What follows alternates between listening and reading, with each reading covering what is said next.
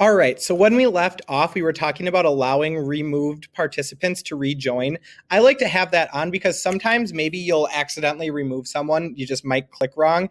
And if you remove them and this is off, they cannot come back into the Zoom room. So you want to have that on because if you accidentally remove someone, you want to allow them to be able to rejoin. Allow participants to rename themselves. I'm actually going to turn that off because I don't want the kids to change their names to something goofy that I won't know who they are, especially if they turn their camera off. So I don't allow them to rename themselves. Maybe you'd want to, but you also as the host have the power to rename kids too.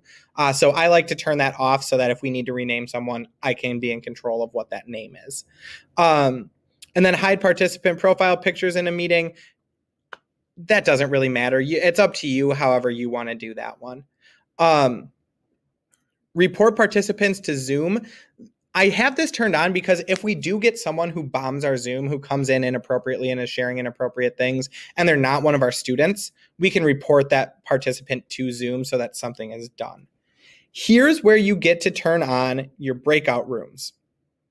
Okay, you need to turn that on in order for your Zoom rooms to have breakout room capabilities. And we'll talk about how to use those in other videos later. But remote support, allow meeting hosts to provide one-to-one remote support to another participant. I like to turn that on because it allows us to be able to help kids a little more effectively.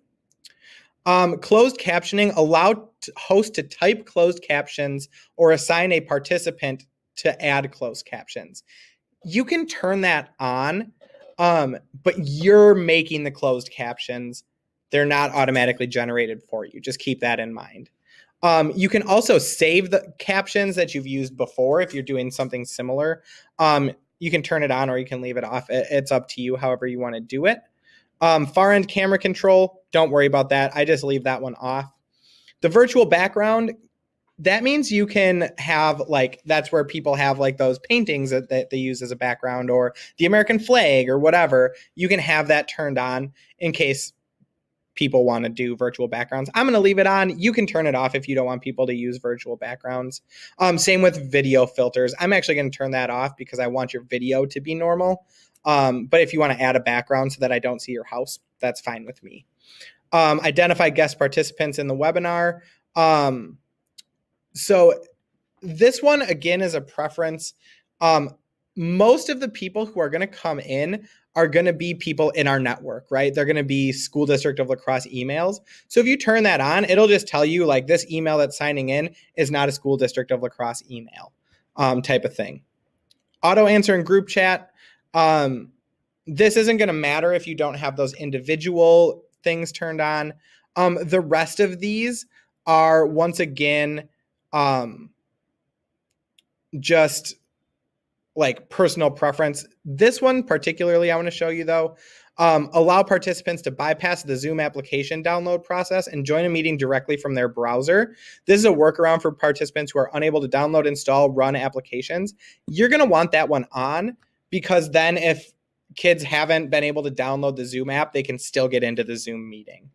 And then these are all just kind of little piddly things that you can change around if you want to about what your invitation looks like and all of that kind of stuff. So that's just really the basic overview of all of the settings that you can play around with.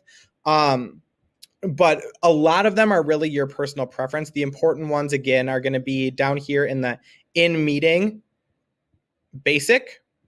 You're going to want to make sure that your breakout rooms are turned on, right? You can't do remote support if your breakout room is on. So you can decide which one you want to have on. I choose to have the breakout rooms on, but make sure to have those breakout rooms turned on. And if you have questions, let me know.